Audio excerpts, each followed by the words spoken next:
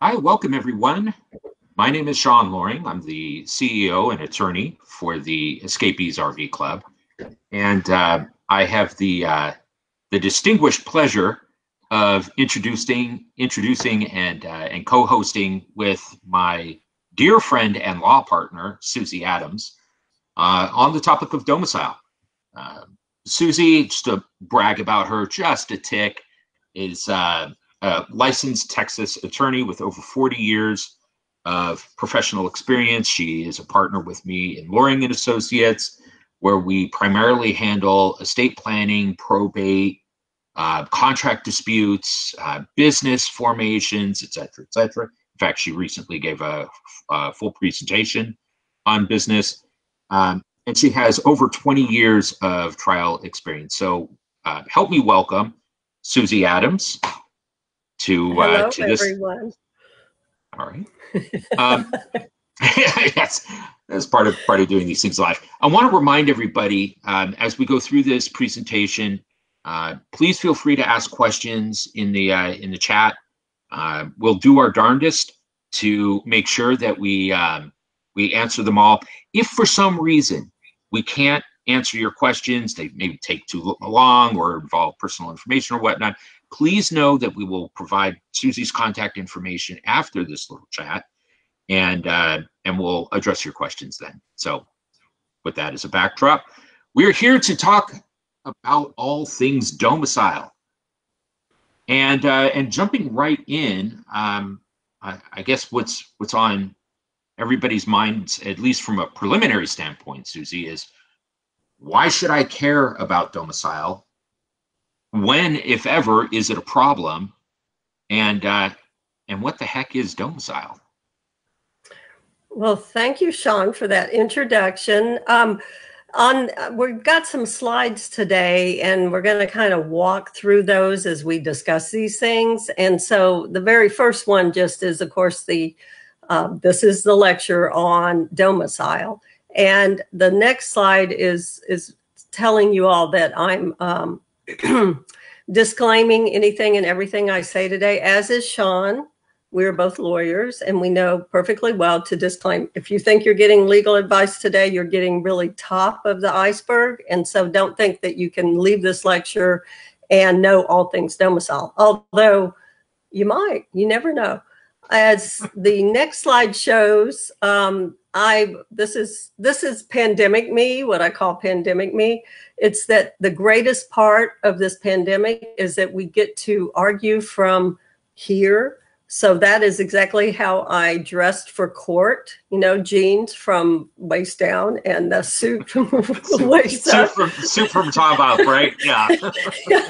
And then you hope, you know, the judges can't see past that. But I just wanted to remind everyone, because of the pandemic, a lot of things, even if you've heard this lecture or this talk before, is going to be different because we've learned a lot through this pandemic.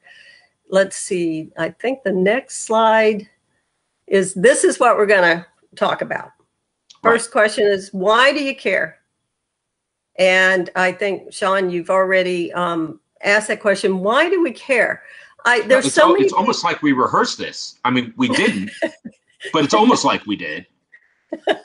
And what happens is I'll have people, and I kind of imagine this is what happens, and especially during this pandemic, that you're sitting around thinking, I've got to get out of here. We've got to change our life. Let's sell the house, get an RV, and take off.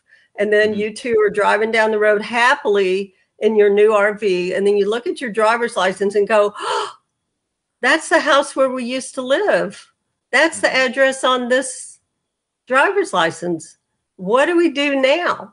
Now, I'm assuming most of y'all in this day and age don't do that you, of course, have Googled all the things you have to do ahead of time. But just in case you're one of those who really spontaneously said, let's get out of here, that's what this is all about. How do you establish that address on your driver's license when you've just sold your house and you're taking your house with you and you're on the road?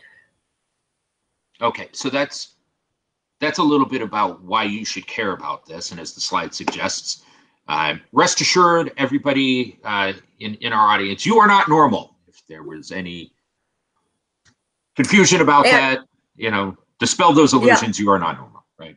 And I have people say, I just want to do this by the book. And then I say, if you're choosing this lifestyle, there's no book. Yeah. you're out of the norm. And so, and so that's why you need to care. It's different than if you have a house, you sell it, you go to a new place, you get a new house, you change your driver's license. That's considered normal. Okay. So if that's the backdrop of why we should care, then when is it a problem? Why could this be a problem? Great question, Sean. There's many reasons why this could be a problem, beginning with the very next slide. Okay. This particular issue has come up in the case law a lot. And it happens a lot in Minnesota. Let's say that you have decided to leave Minnesota, you sell your house, you've decided to call Florida your new home. And so you have nothing left in Minnesota, and you go to Florida and you try to establish that that's your home.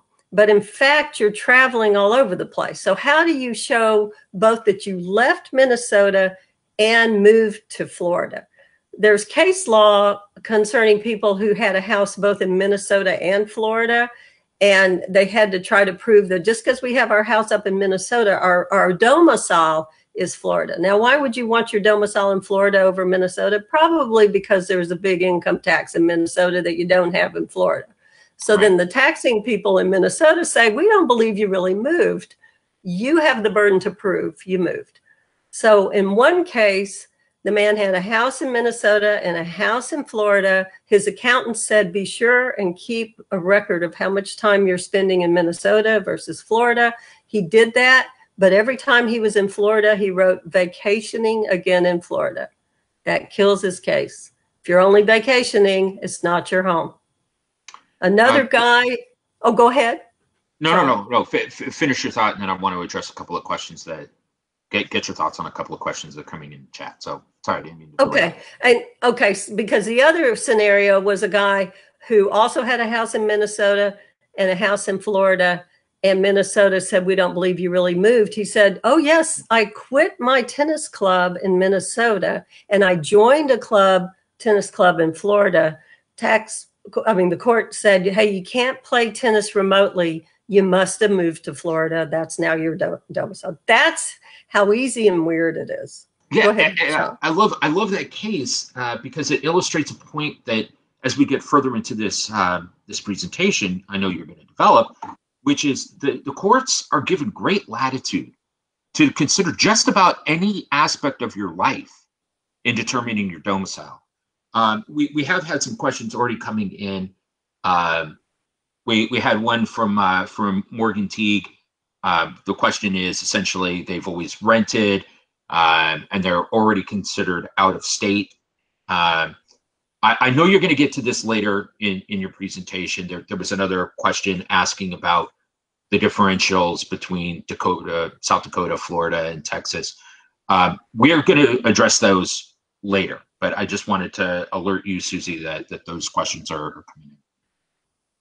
Okay. Yeah. And I'm not that good at what's that called, where you do two things at once. So I'll tell you stuff, and then Sean, I'm really hoping that Sean will alert me if we need to discuss something further as we go along. All right. So when else is it a problem? The next slide. This one's big, and I've had folks say, "Oh, wait a minute. Okay, your health insurance changes with the state that you call home, your domicile." Some folks will call me and they say, look, we're Californians. We want to say become Texans. And first thing I say is, okay, well, you'll have to change your health insurance. And Kaiser is not available in Texas. And sometimes people get such a benefit from that, they basically go, okay, thank you, and hang up. So know that your health insurance goes with you. And even if you've got, let's say, Blue Cross, and you want to move, one woman said she wanted to move from Virginia to South Dakota. And she checked, and sure enough, they had Blue Cross both places. It seemed great. She moved the first time she needed any health care. Turned out South Dakota's Blue Cross is nowhere near as good as Virginia's. Higher deductibles, nowhere near as good of a plan. So you've got to get into the weeds on this so you won't be surprised. I believe the next slide is, I can't, oh yeah, this one comes up a lot when people say, why do we have to worry about this? Nobody else has ever had to worry about this. This is Ireland or Scotland. And this is a case out of the 1800s where a man was born in Scotland. Then he went to live as a grown-up in London. And while there, he married, had a son, and then his wife died. He met another woman, had a second son out of wedlock, and then at some point moved back to Scotland and died. And the court was considering one and only one thing. Where was his domicile when he died? If his domicile was London, then the second son would not inherit, because illegitimate sons did not inherit. If it was Scotland, then his second son would inherit. In the end, they determined that his domicile was Scotland, so both of his sons inherited. But we're talking, I mean, basically the late 1700s in the UK. This was already, or whatever they called it then, England. This was, in fact, what domicile was all about. It goes back forever, at least in the Northern European countries. So this isn't something weird and new that America thought up. Let's see the next one. When is it important? If you have an accident, where you live can be very important to whether you get sued, where you get sued, where the venue is, or any kind of lawsuit potentially is partly determinative by your domicile. The next problem, let's see, is you're going to have to prompt me with the next. Yes, where you're domiciled is the one and only place you can vote. And as you know, this last election, particularly, the voting rights became super important. So you only get to vote one place, and that's your domicile.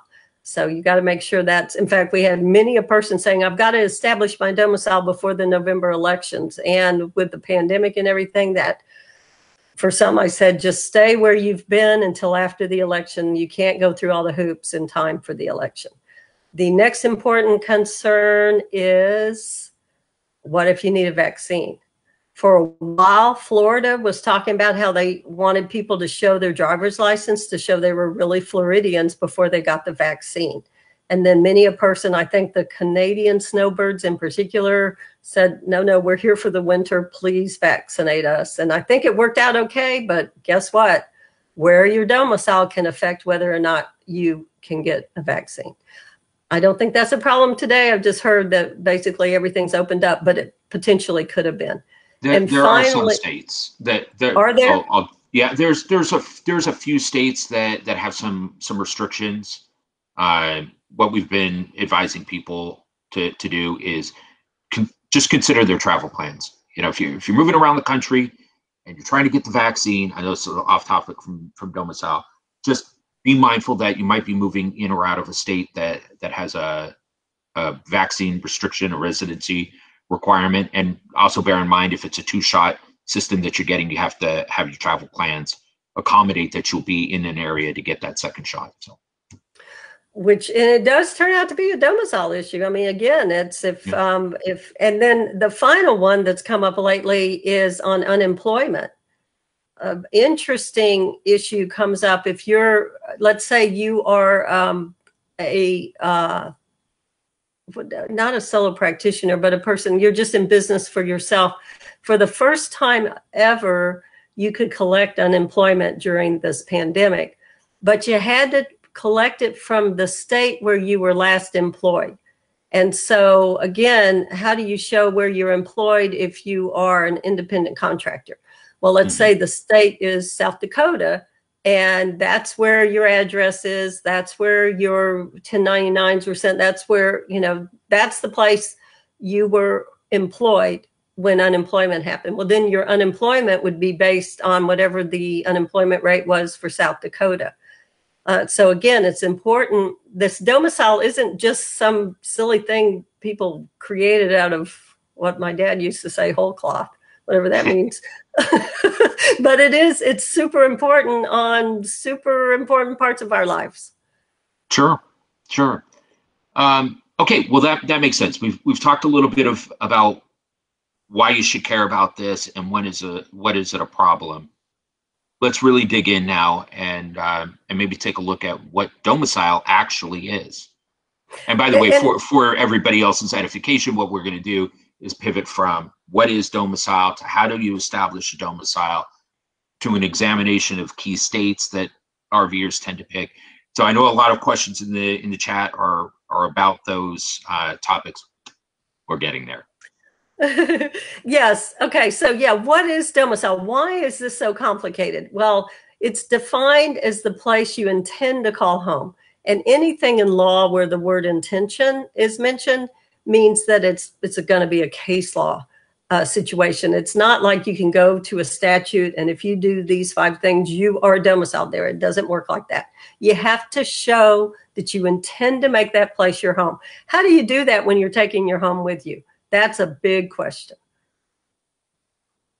So maybe you've got several residences around the country. Like people say, I give the example of when Dick Cheney announced that he was going to be George W. Bush's running mate, and the Constitution said your president and your vice president can't come from the same state. At that point, they were both Texans. And then Dick Cheney said, I'm now a Wyomingian. That's all he said, basically. And then his staff got everything moved to Wyoming. Well, he happened to have a second home in Wyoming. He told the world his intent that Wyoming was now his home. And next thing you knew, he was a vice president from another state. So you can do it as long as you have several residences. You just choose one as your domicile, and then you show the world that you intend to make that place your home. If you're a full-time RVer, again, though, the intention has to come from, okay, we're traveling all over, but we're always coming back to this place. This is our hub. This is our home. Let's see, what's the elements? These are basically the same thing I've just said, that this place is where you're going to call home. And I think I've already said about that. You can have more than one domicile, but only one home. And there we are, a nice couple thinking, oh my goodness, look at our home. We're in the middle of nowhere. And people have told me, I don't want any place to be my home. I just want to be free. And that's fine as long as you don't want to drive, you don't want to vote, you don't want to be on any property. You can't be completely free and be alive, honestly. You got to have some connection to the world around you. Okay, the next slide.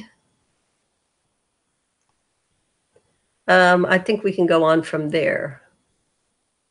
To change your domicile. Okay, so now let's say that you've sold that house. Let's do it this time. Let's say you sold a house in Illinois and you've decided Texas is going to be your home.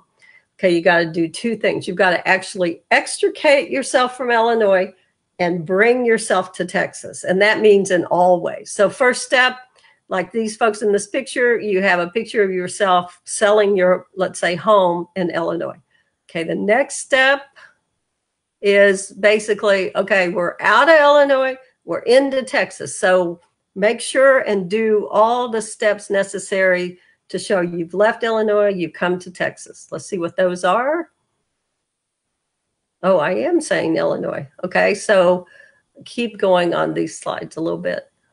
Yeah, so even the silly stuff, like having the picture of your child in front of a Texas sign, isn't a bad idea. Buying boots, buying the hat, anything, saying y'all instead of you guys. I mean, that kind of stuff really does help show the world, this is really my home. And what, Sean? Meaning like how all y'all doing? Yeah, how are y'all? Plural of how y'all doing. Yeah. And hey, having I came gone from to California, I had to learn Texasisms. They gave me a book when I crossed the state lines. And I went to college in Illinois and California and learned the hard way how silly we sound as Texans when we leave the state. So that's part of it. Let's see where we are in the process, because I think we're at establishing it. Right. I was just going to say, you talked a little bit about what is domicile. You talked about concepts like intent and leaving a state, making affirmative steps to join the new state. Okay, well, what factors are commonly evaluated? And I'll ask, as you go through this, a couple of questions. There's people who are asking about what about the Real ID Act, and having state IDs that are compliant that way.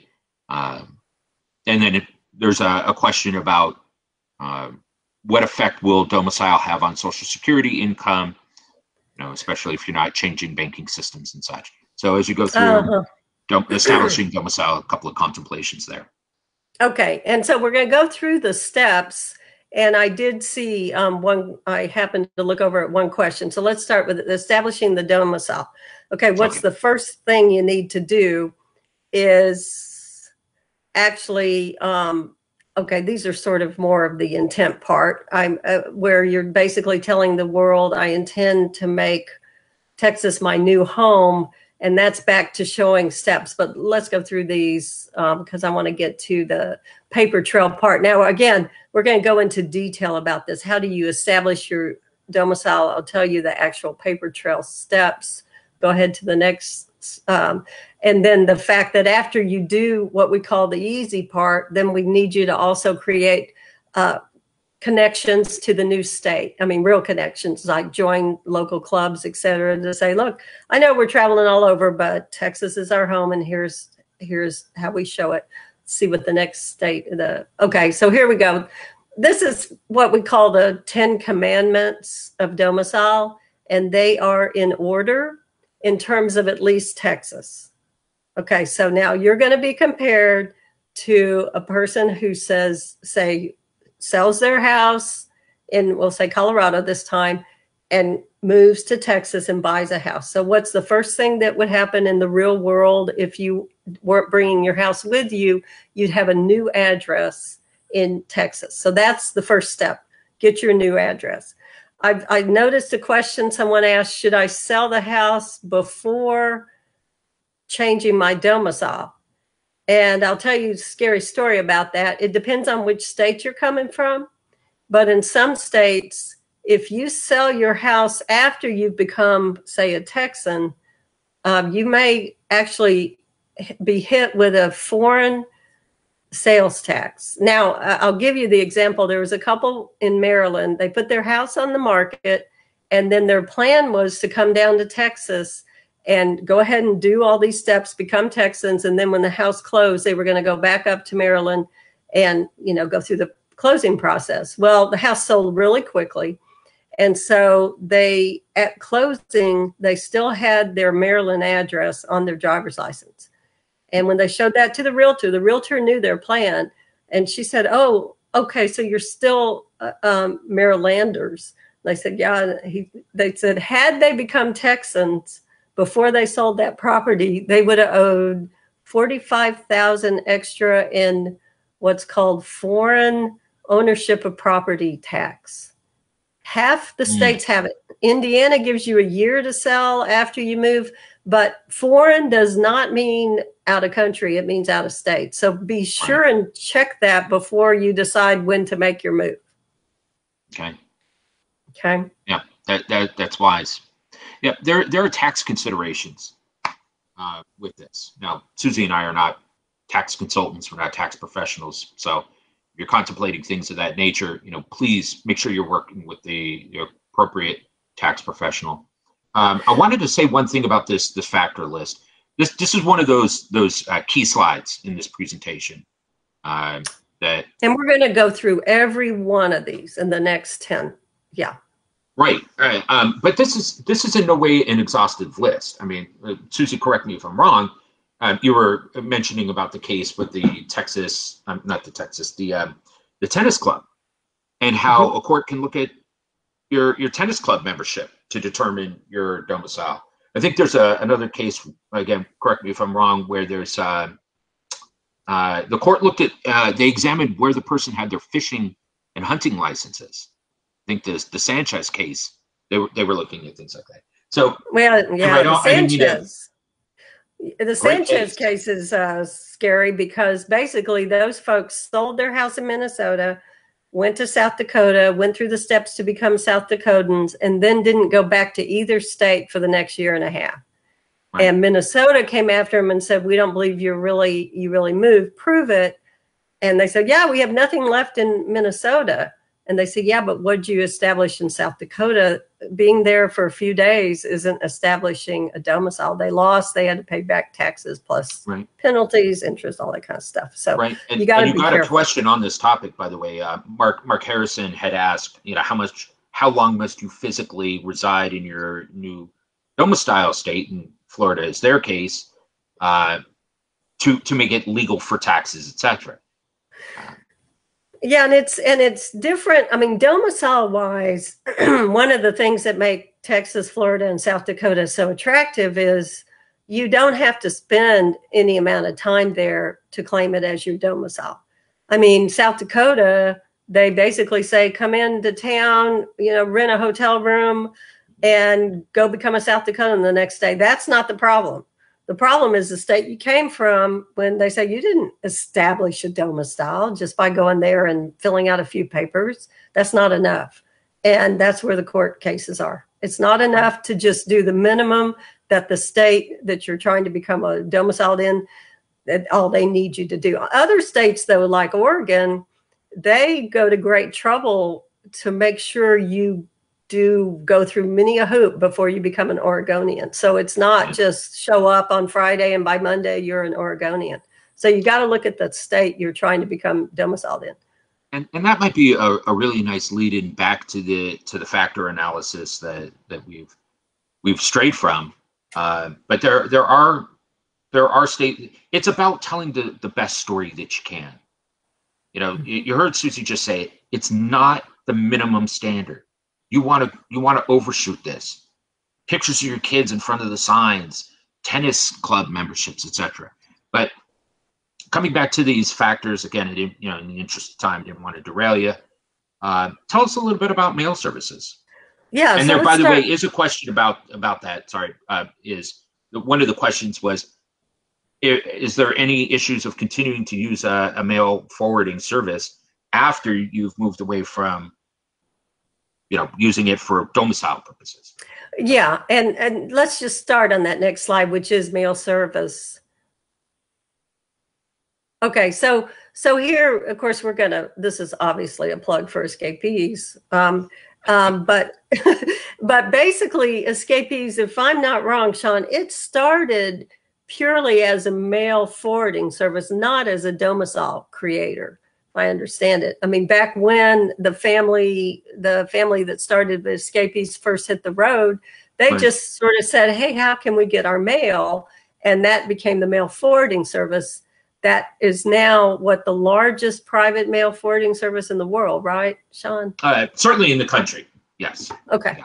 And so to the question, hey, I think there's one question, can my home be Washington, but I can still use the mail service? Absolutely. The mail service is to help you if you're a traveler, get your mail wherever you go. It's not necessarily just for domicile purposes. It can be used for domicile, but it can also just strictly be used for mail forwarding. Yeah, perfect. Why is it your primary connection? Why is it the jumping off point of a domicile story? Yeah, in my book, it appears that, again, you're being compared to the people who sell their house in one place and move to the next place. Without that address, you can't register your vehicles, you can't get your driver's license, you can't sign up to vote. So you've got to have a place that the state recognizes as a legitimate address for those purposes. And so that's why it's got to be step one. It's as if, here's my new home in Livingston, Texas, here's my new address. And so then go ahead. That makes perfect sense. You have to have that address, as you were just saying, to get all those important state documents: driver license, voter registration, vehicle registration. And those are by the way, those are the easy to check. Yeah. Domicile factor. Show me your driver's license. Show me your vehicle registration. It's not a big investigation there. Right. And so the next slide, in fact, is the next step in Texas. The next step in Texas, you get your vehicles registered before you get your driver's license. So step one, you have your new address. Step two, you get your vehicles registered. And if you're a full-time RVer, we highly recommend that you come to Livingston, Texas to register your vehicles because they know who you are. Escapees headquarters for 40 years. The women who work at registration, super kind, asked me to ask anyone who has any questions, just call them up. They actually answer the phone and answer your questions about how do you register. Now, you can't register the vehicles unless you first make sure they've been insured and inspected. So those two steps, because when you go to register a vehicle, you have to show proof of insurance in Texas and also proof that they've been inspected. And then what's the next step? The next step, once you get your vehicles registered, then again, right in Livingston on down the street from where you've just gotten your vehicles registered is where you get your driver's license. So you would turn in the driver's license from the state you come from and then go through, depending on what kind of license you're getting, the process to get your new license in Texas.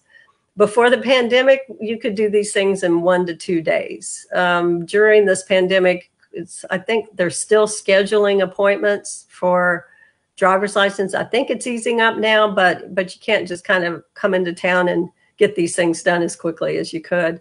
And if your rig weighs, over 26,000 pounds, in Texas, you have to get a non-commercial CDC. So you've got to take a test. The joke is if you can just drive your RV and not hit the curb when you turn a corner, you'll pass the test. I don't know if it's true, but I'll fail that test every time. Or as one person suggested to me, he's just going to borrow somebody's smaller RV for the test. Don't do that. No. Okay. So then once you've got the driver's license and voter registration's easy. We also have something called the affidavit of domicile that we have that you can fill out. We fill it out actually for you, charge a bit for it, and we file that with the court. And it basically says, I swear Livingston, Texas is my new home. And that helps show, look, I'm willing to commit perjury if I'm wrong about this. So it's kind of a belt and suspender way to say I'm a Texan now. Now, those are what we call the easy steps. You can do those things in a couple of days. The other half of this are what we ask you to please take some time to do. So what else will help you establish, let's say, Texas as your new home? One of those steps is, let's see, I have wills down there. I know they're right there. For some reason, establishing, okay, so if Texas is your new home, if Livingston, Texas is your new home, then when you die, your will be probated in Livingston, Texas. Mm-hmm. Let's go to the next. Okay, this is my just 2 or 3 slides where I start by saying, look, if you hate your family, don't have a will. Because having a will, having powers of attorney, that's like if you're in an accident and you're alive, but in a coma and somebody needs to step into your life for making medical decisions for you or for financial decisions, have these documents created in the state you're calling home. Or if you've already, make sure you have these documents. If you don't have them, it's horrible. The worst call we get is mom's in a coma and nobody has power of attorney. It's super expensive if that happens. So please do this. Please do this. Wherever you are, please put that at the top of your list if you don't yet have those documents in place. Okay, then the next slide, I think after this, go on, keep going, Brandon. These are just our plug, because we do wills in our office. That's part of the reason. If you don't have these in place, then the state will take over and determine where your stuff goes when you die. Mm-hmm. Okay, and when should you do this? If you're over the age of 18, you can have a will. So do it tomorrow. 55% of Americans don't have them. I can promise you, there's so many people who tell me, I wish Dad had just gotten around to this. So please. So once again, it's not a shameless plug for your services, but if it was, it would look like it. Exactly. Gotcha. All right. Gotcha. Yeah. Thank you. Oh, yeah. Good. That's very good. I like that. All right. Next slide. I do want to note something about that. And there have been some other questions about mail forwarding services and whatnot. It is we do have satellite locations in the Escapees mail forwarding service in South Dakota and in Florida, and there's some questions coming in about the order of operations on these factors. Correct me if I'm wrong. The order of operations, the factors are still sound, state to state. Little bit of difference maybe in the order of operations, and they can call you separately to discuss those. Is that fair? That's right. Fair to say? Yeah. Texas, I know backwards and forwards. I think Florida, you may do driver's license before registering vehicles. South Dakota, I think that's the same. But each state, but this is the order for Texas. But it's whatever it is, it's just going to be one or two of these kind of different, but that's all. So let's see, what's the next one? The next slide. Oh, good. Okay. All right. This is back to, you notice I put a tennis court down here on this picture to remind you again, spend some time in that state you're calling home. If you choose South Dakota, then learn everything you can about the Badlands or Custer's Last Stand. Go watch Little Big Man. Something. I mean, and I did. I had one woman who told me that she thought her great-great-great-great-grandfather fought at Custer's Last Stand. I was like, thank you. That's a reason to call South Dakota home. If you say to me, I want to call South Dakota home so I never have to come back to the state, then like, that's when my hair flies up. Not a good answer. Right. I mean, we are a mobile population. We travel. It just make this part of your travels. Make it part of your story arc of the routes that you plan around the country. Stop in every once in a while. And take pictures. And get a library card. And join local join a tennis club. Yeah. I'm a tennis player, though. That's why it's. Yeah. Whatever it is, just make shameless plugs all over the place. Yeah, whatever it is, just make sure that if anybody were to question you, about, well, you prove to us this is really your home. You just got, well, here you go. Here's all the reasons why it's home. So let's see what the next one is. Physical presence. Then as we've talked about, this is where your doctors are going to be. This is where your veterinarians are. If I have people who tell me, okay, I want to make Texas my home, but I always want to go back to, say, the Mayo Clinic, and because I have a specialist there, that's fine.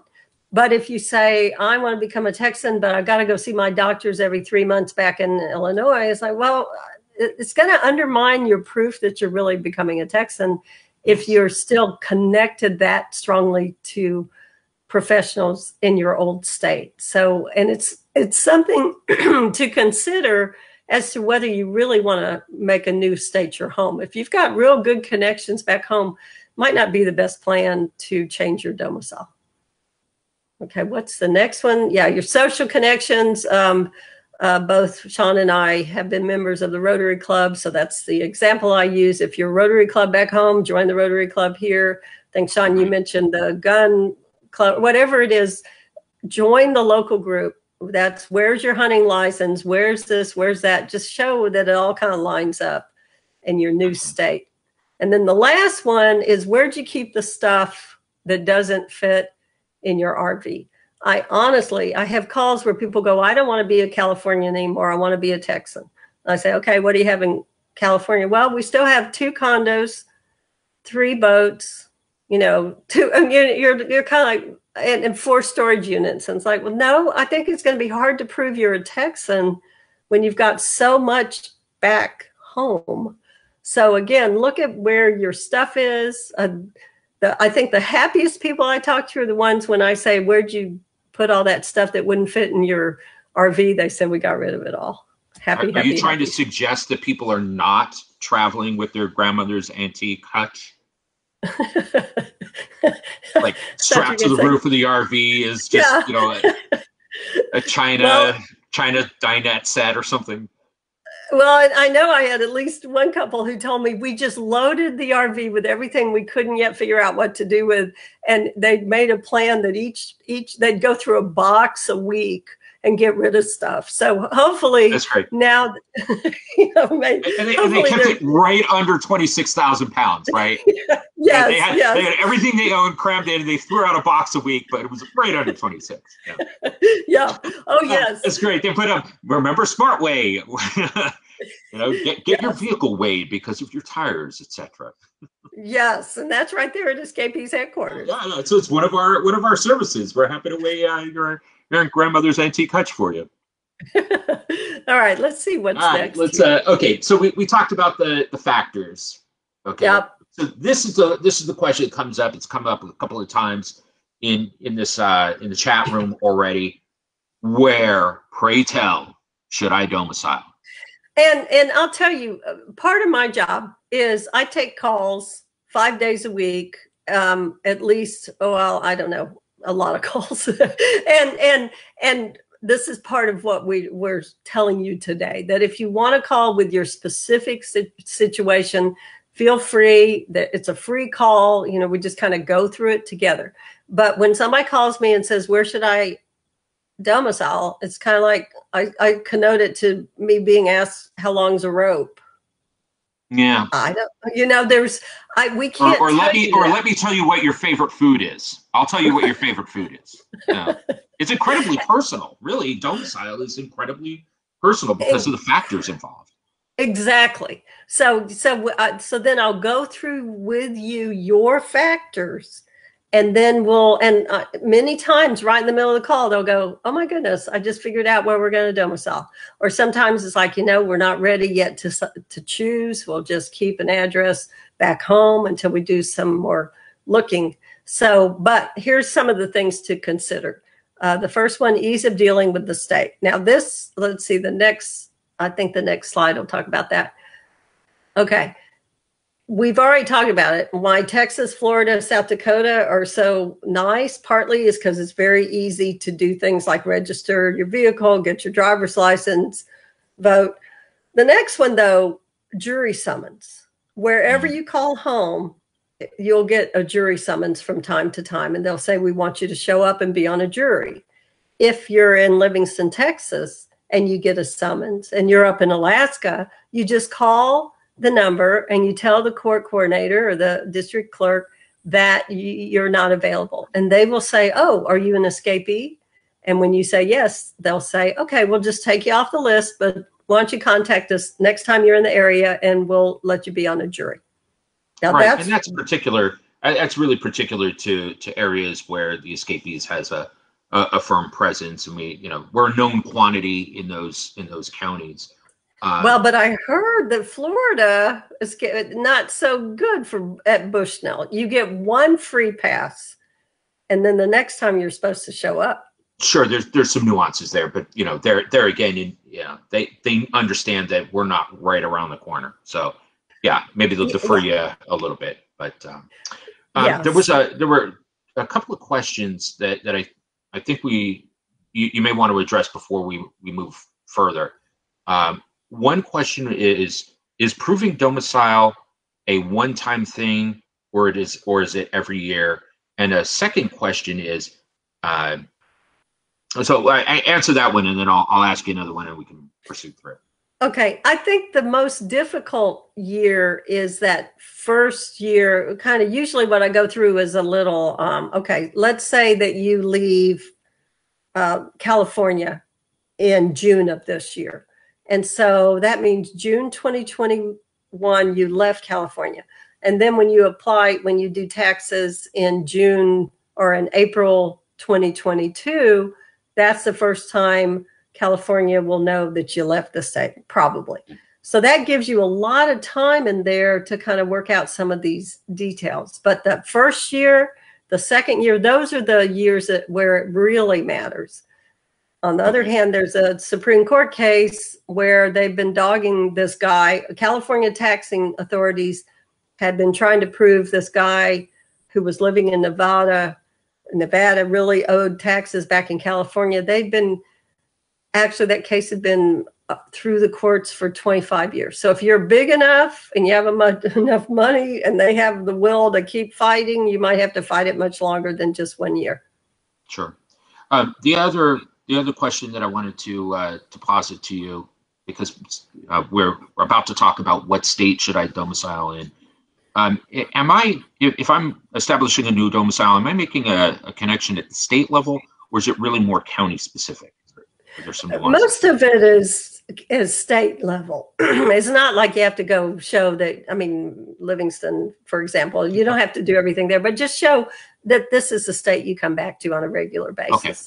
Yeah, it doesn't, you can go to El Paso instead of Livingston, but just show some presence in the state. Let's see, where are we? Because it looks like we're run out of time. We're about 10-minute time. So folks, if you're asking questions, I see there's a lot of really thoughtful questions. Please know that Susie will be available after via email, via personal phone calls to address questions. Hi, Linda. And okay, so let's go down though, because I do want to go through some of these other slides pretty quickly, and just to give you a sense. Okay, this one in particular, I put this together several years ago. It may not still be where, which states have state income tax, which ones have sales and use tax. I know everybody's told me Oregon doesn't have a sales tax, so that's part of the reason they want to move to Oregon. Texas has a big sales tax and property tax, but no income tax, and so each of these, look at this when you're trying to pick your new state. Make sure you look at what do each state have that might help you. So let's go to the next one, sales and use tax. The next one, estate tax. Go one more slide. Yeah. Now, estate tax can be an issue if the way it works, if you inherit versus where you die. Like Texas has no estate tax. And so if you die in Texas, even if you're inheriting in California, I don't think California has an inheritance tax. So therefore, you get it with no strings attached, so whatever you inherit here. But those things become important. It's like how far in the weeds you want to go. This is what you can find out. Let's go to the next one pretty quickly. We got taxes and then insurance. We've talked about it, but make sure before you make the jump to a new state that you understand what vehicle insurance, how much it costs, what it covers. Some people are surprised that Livingston is pretty expensive on vehicle insurance. And talking to our local State Farm guys, they say, well, because there's a lot of texting going on while driving. I don't know what it is, but that's one of the reasons. Again, health insurance also changes. I've had people tell me that with Medicare, the supplementals may change even if you switch counties. So if you say one woman told me she had a supplemental out of Harris County, which is Houston. She wanted to come up and become Livingston domicile, but found out she'd lose her supplemental. So be looking at that stuff before you make this change. Okay, let's see what else we've got here. Oh, I'm throwing this in. It's that real quickly. The last slide, or it's okay. This one is again the same thing. Look at how if you come from a state where you've got more of the personal property tax versus, personal property tax is definitely not a Texas thing. So again, just look, some states make every year you have to pay on your RV, personal property tax. Look at if you've got a community property state, all those things become important. Let's go to the next one. I want to jump in there on that asset protection, because I know there's a lot of dialogue from a lot of different sources about domicile. And one thing that people sort of overlook is asset protection. Okay, you sell a sticks and bricks home, you buy an RV, you're endeavoring to essentially put a lot of your net worth and drive it down the road. And let's say you hit someone, what are you liable for? Should be a consideration in your domicile analysis. I know you're about to go through the analysis and the spreadsheets and whatnot, but I just want to alert everybody, think about that. Okay, I don't want to scare anyone. Many generations, many hundreds of thousands of RVing families have RV'd full-time successfully over the many decades. You can too. Okay, but I just want to put that out on your radar. what are you protected? How are you protected? And there's ways you can protect assets. Yeah, and that's a plug too. We do create LLCs and trusts, and what else do we need for asset protection? Of course, insurance is always important. And I do skip over it usually because I know that Sean will pick it up. Thank you, Sean. You're welcome. All right. All the time, I'm constantly telling people this is what I want you to do. When you're trying to decide where to domicile, create a spreadsheet. Now, the spreadsheet's going to be specific to you, but have it with the different states you think where you might want to call home, and then put the factors in it that are important to you, and then see which state falls out. And I can't believe it, but in the last month, one of the people who called me actually had created the spreadsheet. So I got his permission to put it here. I mean for it to be kind of blurred because it's of course only his plan, but this is one way to help you figure out what the perfect state for you might be if you're ready to hit the road and change that domicile. And of course, we hope it's Texas and that you'll come to our office. And what else? That you'll get your wills done. You'll create a new company there that we can help you with. What else? What all those shameless plug things we'd like to throw in at this point. Right. Let's see. What else? Is there any more? Yeah, that's it. This is the recap. This is what you talked about today. Why should I care? When is it a problem? What is domicile? And you went through the general principles and sequence of events. And then you went into how to establish a domicile. So if you recall, there were the 10 factors, 10 most common factors, not an exhaustive list.